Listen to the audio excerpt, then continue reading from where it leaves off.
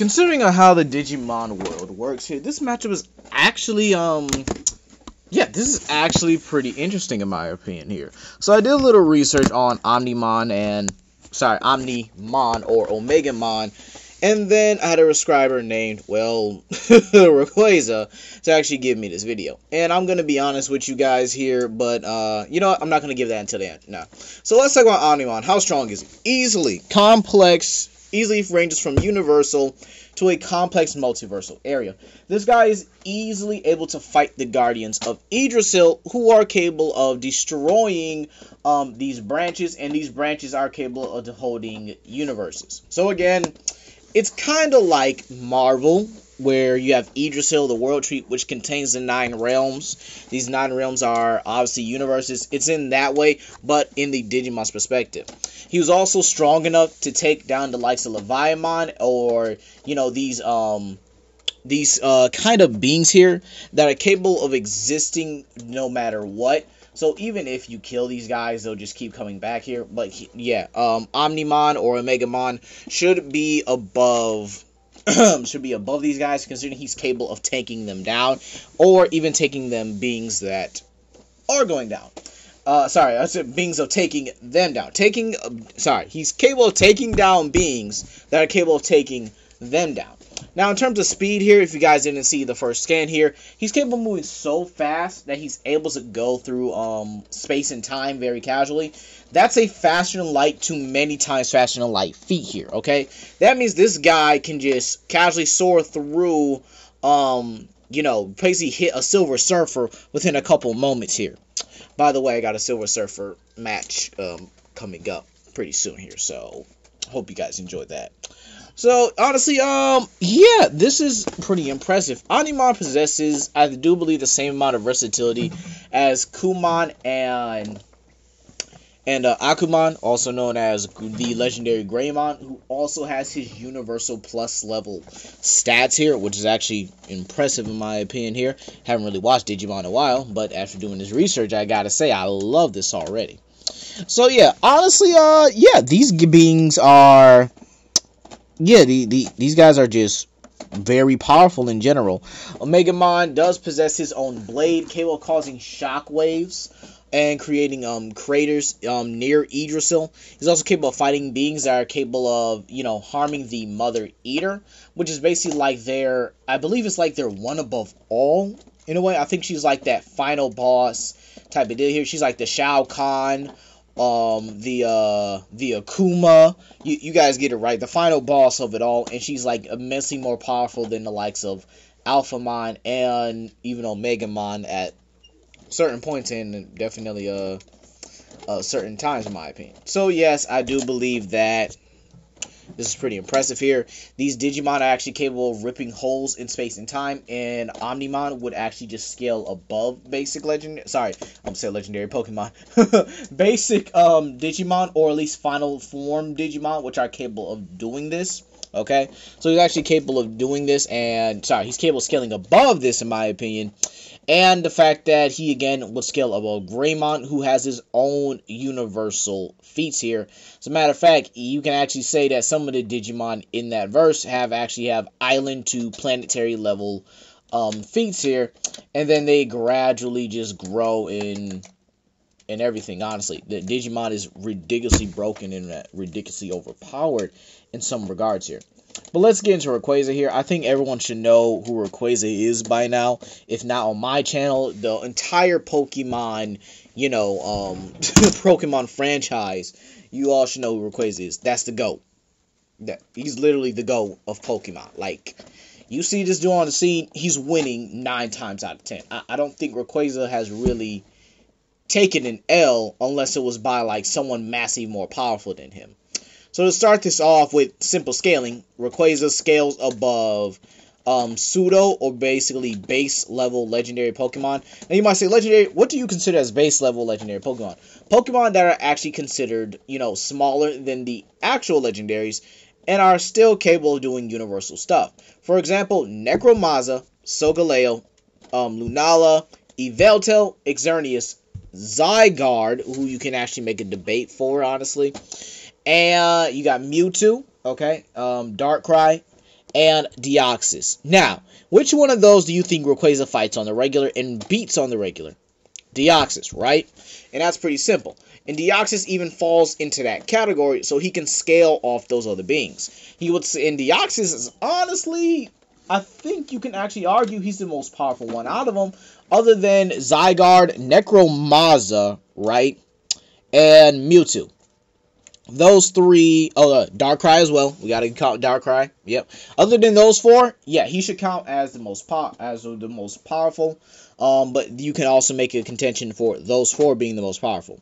Now you might say, Legendary, what have these Pokemon done? Well, Darkrai is basically the Pokemon version of Nightmare, who manipulates the dream world like it's candy. All right, it's absolutely nothing to him. He manipulates your dreams, your deepest desires, okay? So he's capable of manipulating these and pretty much feeding off them. He's also capable of blasting Dialga and Palkia. And there's Solgaleo, and Lunala, who can rip holes in dimensions. Zygarde, who scales above life and death themselves, which are, again, universal concepts. So these Pokemon are just absolutely broken, and Rayquaza scales above this. And here's the thing, he scales to the creation trio once he Mega Evolves. You can even say he's above Dialga and Palkia, who are basically exist outside of their respective things like time and space. Alright, they exist on a hierarchy above the Pokemon multiverse with Big Brother Giratina and then Arceus at the top. Now, where do you think I'm going to place Rayquaza? I think that's very simple by the scans you're seeing here. I'm placing him on the same platform as Giratina, considering the fact that, again, he was able to fight against Giratina in the Pokemon movie, and fight against him, Dialga, Palkia, Groudon, Kyogre in both of their primal stages, and Kyurem, who was stronger, and pretty much the strongest and most powerful Pokemon, outside of outside of Zekrom and Reshiram. So Rayquaza is actually capable of fighting against these guys like it's nothing.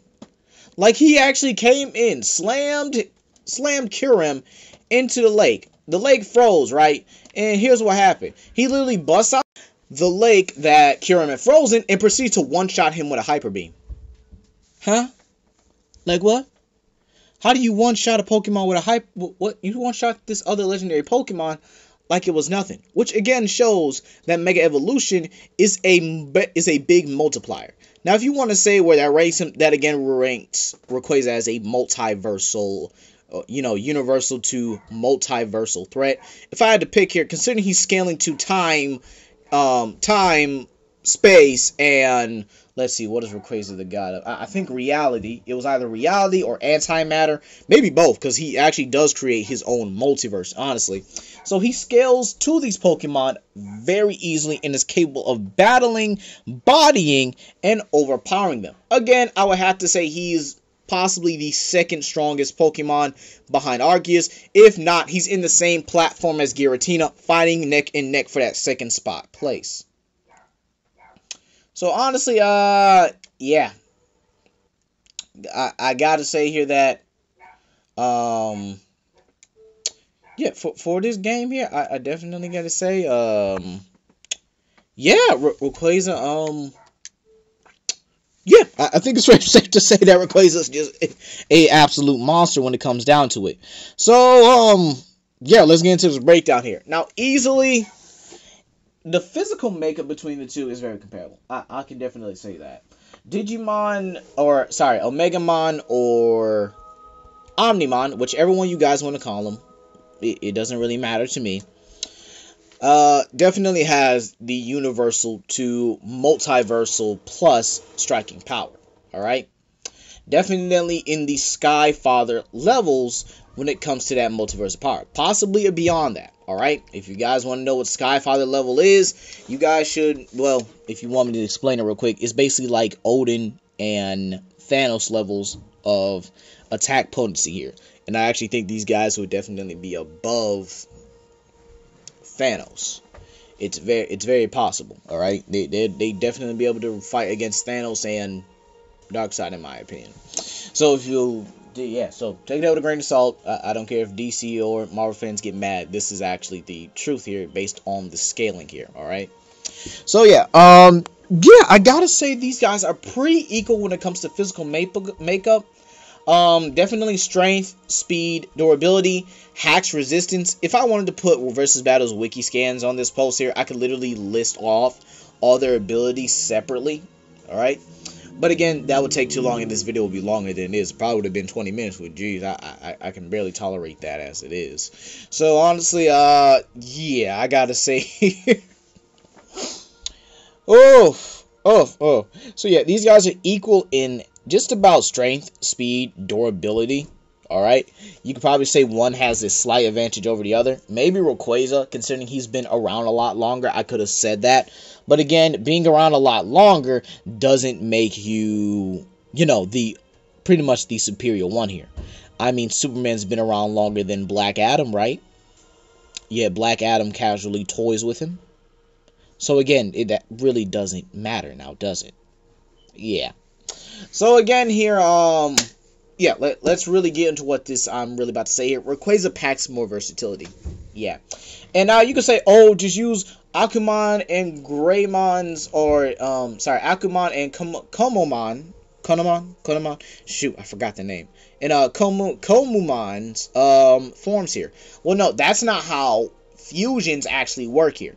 It's like Goku and Vegeta fusing. You don't give Goku's feats to Gogeta and Vegeta's feats to Gogeta or Vegeta. Alright? That's not how this works. When you fuse, you're an entirely different character with entirely different feats.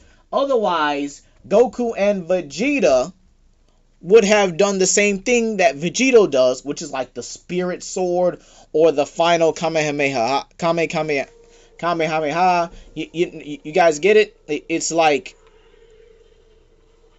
you just can't compare the two just because they have the same amount of feats or similar you know, they're you know, two characters put together. You can't compare them. Otherwise, Goku and Vegeta should have the same feats, right? Vegeta should have Ultra Instinct, and Goku should have Super Saiyan Blue Evolution or Ultra Ego when they fuse, right? Yeah, it doesn't work like that. And because of that, I have to give it to Rayquaza. Just because the lack of feats here, plus the versatility gap. Rayquaza has so much more versatility than Omnimon or Omegamon here, that it actually puts it in his favor here. It's like Thor and Hulk here. Hulk doesn't have a lot of versatility, and yet Thor does. Which is why we're going to choose Thor more than the Hulk here. Alright? Martian Manhunter has a lot more versatility than Superman. And unless you're completely biased about this, Martian Manhunter would beat Superman due to the sheer amount of versatility that he has. Alright? Rayquaza just simply has more to offer than, you know, Rayquaza simply has more to offer than Omegamon does, or Omnimon. Alright? He's got definitely some great showings. They have great showings in their own. They have definitely decent scaling to the point where I can say they're equal. But when it comes to the versatility factor, Rayquaza is just so much. There's so much more versatility for Rayquaza here that it's absolutely ridiculous. Alright? So comment down below, like and subscribe, and share with your friends. This is Legendary Ghidorah, and please leave a request for your next versus battle down below.